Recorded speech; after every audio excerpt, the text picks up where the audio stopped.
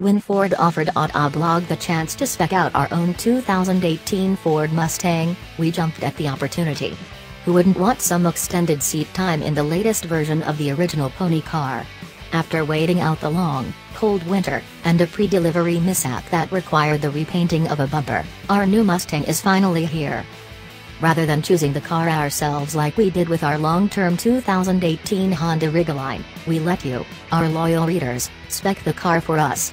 The winner, a $39,995 Mustang GT Premium Coupe, was the runaway favorite, taking more than half the votes. We were pleased, as that's the car most of the staff wanted, too. As much as we enjoy the 2.3-liter EcoBoost Turbo 4, a Mustang feels much more at home with a 460-horsepower 5.0-liter V8 residing under the hood.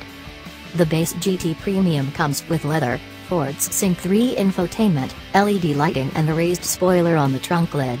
Beyond that, most voters opted for the $2,200 401A equipment package, digital instrument cluster, heated steering wheel, remote start and a Wi-Fi hotspot, the $3,995 GT Performance package, the $1,695 Magnum dampers and, by just 18 votes, $495 Orange Fury paint.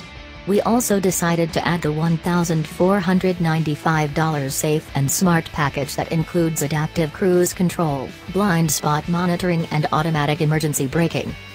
For 2018, the GT Performance package now comes in 2 flavors, though the upgraded Level 2 package wasn't available when we placed our order.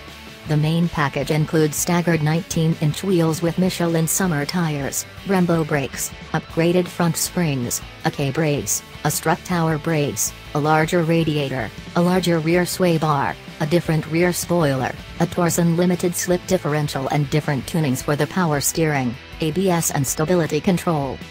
Some readers may be disappointed to learn we skipped the slick 6-speed manual in favor of the new 10-speed auto.